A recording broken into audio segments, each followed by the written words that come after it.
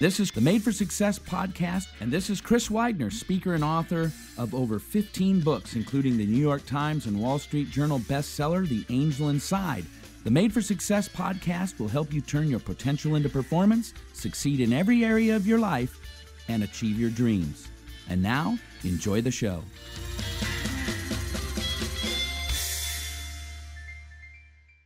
Welcome to today's episode of the Made for Success podcast show, where we talk success with authors, speakers, sports stars, and influencer. This is Brian Heathman, CEO of Made for Success Publishing and host of today's episode. This episode is actually especially exciting as we have the rare privilege from hearing from author and speaker Scott Love, who's an expert at turning managers into leaders. Scott shows managers how to be the boss that nobody will leave. Scott's a successful entrepreneur, professional keynote speaker, and author of the new book, Why They Follow. Scott's a graduate of the United States Naval Academy in Annapolis, Maryland. And Scott, welcome to the show. Thanks, Brian. I'm great. I'm excited to be here. Awesome. So tell me a little bit about your background and your areas of expertise. Sure. Went to the Naval Academy. And when I graduated from Annapolis, here you are, you're an officer in the Navy. And I go to a ship, and every sailor hates two things. They hate officers and they hate the Navy. So I learned how to lead with authentic leadership. You've got to earn their respect and their trust. Then on my shore duty tour, I was a leadership trainer. I was an organizational development consultant teaching Deming management methods at a time. Sure. The Navy had a big initiative called Total Quality Leadership. So when I was 24, I really cut my teeth on some progressive leadership and management concepts. And then got out into the real world of business, started doing sales, and then 22 years ago got into executive search, into headhunting. And so I'm a high-stakes headhunter. I recruit partners for international law firms in Washington and D.C., D.C. and also up in New York, do law firm mergers. But along the way, Brian, because I've had tens of thousands of conversations with professionals trying to recruit them, there are those that say, I don't care how good that opportunity is, I'm going to stay. And I always ask, why is that? And there is a pattern to why people will turn down better opportunities and stay with companies. And it's those companies that focus not just on retention, but on loyalty. Those are the ones that get people that will turn down better opportunities and stay with them forever. So I speak quite a bit at business conferences, executive retreats, association meetings on that topic, showing managers how to be the boss that nobody will leave. Oh, interesting. Well, when I was flipping through your book, Why They Follow, I noticed that you kind of write on a personal level, and I got the sense that you must feel strongly about employee loyalty and leadership styles in the workplace. What can you tell me from your experience that kind of is, your passion behind this topic? I think it's just a simple fix many times. And you know this, and Chris knows this, is that leadership, it's not a complex concept. It's pretty simple, but it takes a lifetime to learn. It's kind of like they say with the game of poker. It takes a few minutes to learn, but a lifetime to master. It's the same thing with leadership, is that there's just a few key concepts that if a manager can understand those, they will become the type of boss that people will follow. And more specific to your question is that the way I teach leadership in my book especially is find out, why do people follow? Let's find out what that intrinsic motivation really is, and let's lead to that. And if you can do that, then you're going to be the kind of manager that is followable.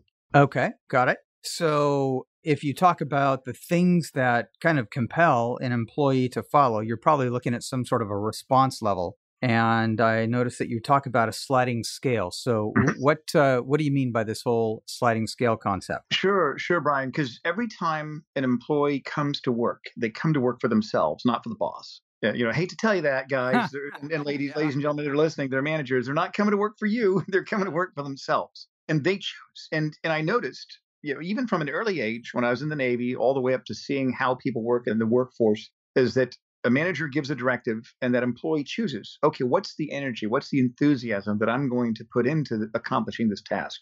And you could say it's on a scale of 1 to 10. 1 meaning they're going to do the minimum, 10 meaning they're going to put their heart and their soul into this. And based on how that manager leads on a personal level, that increases that response ratio. So if you want your employees to give it a 10 every day, they're going to do that just because of the leadership qualities of their immediate boss. That's so true. And that relates to big increases in productivity and bottom line results. Absolutely right. Yeah. So I've heard you speak about the first cardinal rule of human behavior, and would love to kind of share some of those thoughts with our listeners today. Sure. I'd say, in layman's terms, people are so darn selfish. At the end of the day, it's every man for himself. And I say it like this: if people are going to do what's in their own best interest. And here's an example. My son is 16. He is a professional model. He just turned 16 3 months ago. He's represented by the Wilhelmina Agency, and he's done very well with that. And he's motivated. He will wake up at 4 a.m. to be on time for a 5 a.m. photo shoot. Wow. But I can't get him out of bed. If there's anything, if we're talking about school, because he's online schooled through come on, get on, no, he's not motivated to do that. But he's motivated. He is driven. He is passionate about choosing his own personal goals. When he was a little guy, come on, get in the car seat. Come on, get in the car seat. When he was 5 years old, I could yell and scream and it's not going to work. So I learned, I'd say, Dagson, let's have a race. And he'd look at me and I'd say, what's the race, Daddy? I say, let's see if you can run and get in your car seat before I get to my seat. Ready, set, go. Oh, look how fast you are. And so I think the manager needs to look at what is it that motivates each individual within their team and lead that way. Everybody's motivated by something. And for them, it's their own personal intrinsic motivation. And that's what managers really have to pay attention to, is the differences of the people on their team, what's motivated by them. Some people are motivated by recognition. Other people are motivated by completion. Other people are motivated to be just a good supporter, to be a really good number 2 or number 3. And it's different for everybody. And I think the whole key is for the managers to take their eyes off of themselves and fixate it on how can we accomplish this mission by aligning the intrinsic motivations of my team. And that's what it's really all about. Let's take a 20-second break to thank our sponsor, Made for Success Publishing. For listeners of this show, visit madeforsuccess.com/podcast and enjoy half off of the world's most popular personal development audiobooks. Use coupon code SUCCESS at checkout for a 50% savings. Now, back to the Made for Success podcast show. Okay, that's interesting. And I think for, managers also, it's sort of key to know what your intrinsic motivation is so that you can equip leaders to better lead you as a manager. So that's there's kind of an interesting two-way street. No, you're absolutely right, bro. Yeah, to what you're talking about. So it's funny listening to your story about your son. I've got a son who's kind of went through a similar thing at the age 18. He moved to Los Angeles to pursue an acting career. Oh, wow. Very self-motivated and all that. And then he took a job at, now he's in his early 20s, started doing corporate life work, and his motivations are now really kind of on the shoulders of his immediate managers. And and trying to find the triggers to tap into that well of motivation is a challenge for every individual manager and leader. I mean, that's a big time challenge in the workplace. Absolutely right. So talking tactics, especially coming from a naval background, what kind of tactical exercises can a manager do to kind of build up their own personal leadership style? That's a great question. We have to remember that leadership is intensely personal. When people say, oh, it's nothing personal, it's just business. Well, that's not entirely true, because there's always an emotional context of people coming to work. The emotions that follow them from the workplace going home, they go with them every night.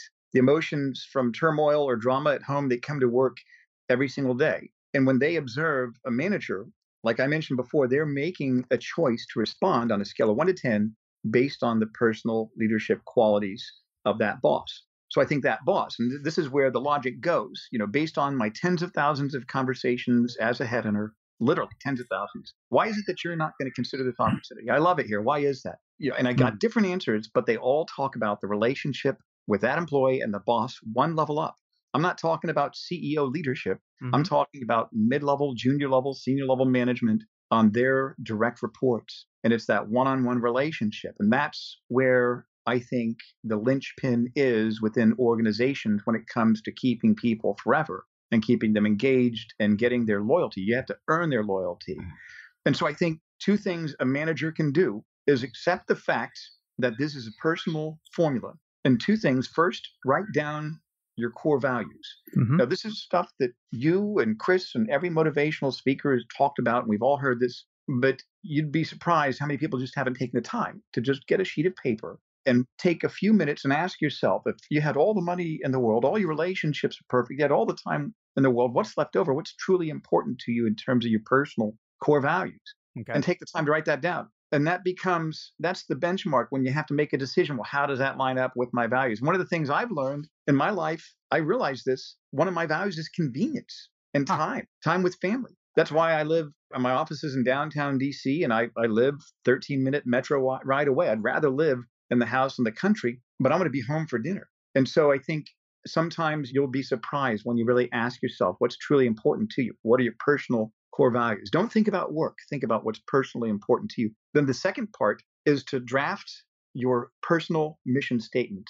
Mm-hmm. What is it that you're here on this planet to accomplish? Why are you here? It might not have anything to do with business. Okay. And that gives you real clarity. And so two things happen. Number one, your confidence increases because you know exactly what motivates you and you know exactly where you're going. So your personal confidence increases. Number two, people are going to pick up on this. And nobody likes to be pushed.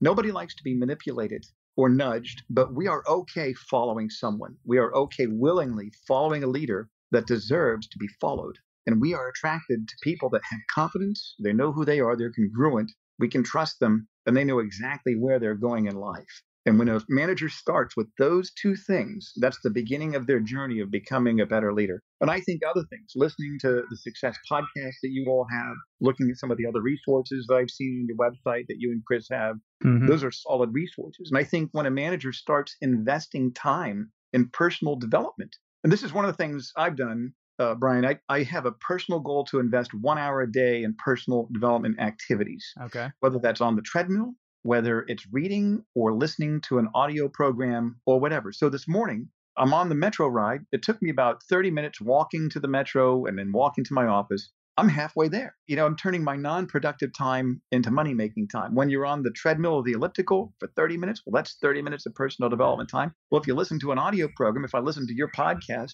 while I'm on the elliptical, I've got an hour of development time in just 30 minutes worth of time. I'm done for the day. Right. And if you just have that deliberate intention about growing and expanding in terms of your mind, in terms of your own personal resources, that's attractive to people. It builds up your knowledge base. It builds up your wisdom. And people will pick up on this and they will follow you. They will choose to follow closer to a 10 on that personal response ratio just because of how you have developed yourself as a leader. It's kind of funny when you talk about this. I think of an example within my own company. In fact, we had a offsite.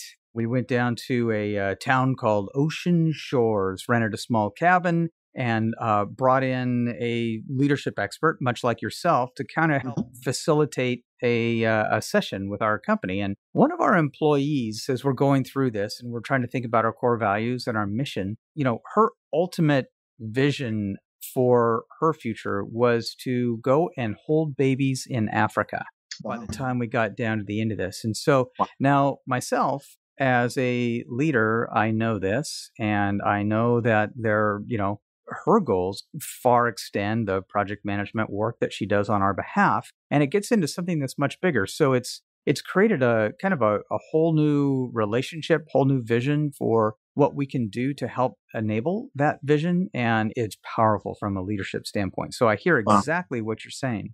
That's great. That's great. So, Scott, I imagine that folks will be quite eager to find out how they can get in touch with you, either for a keynote speech or to pick up your book. How do people reach you? If you go to my website, it's scottlove.com, SCOTTLOVE.com.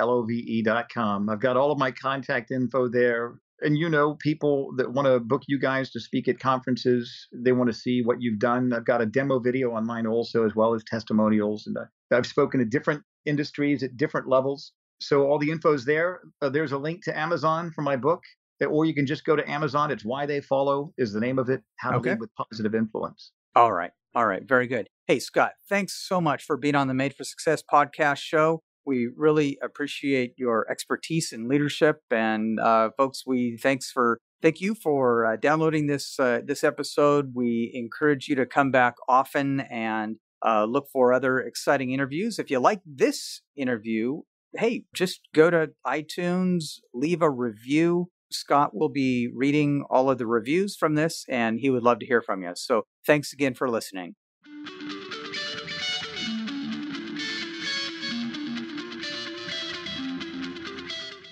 Thanks for listening to the Made for Success podcast. Get to know us at madeforsuccess.com/podcast. Meet the hosts of the Made for Success podcast and pick up a free copy of the Totally Motivated ebook by Chris Widener. We will see you next time on the Made for Success podcast.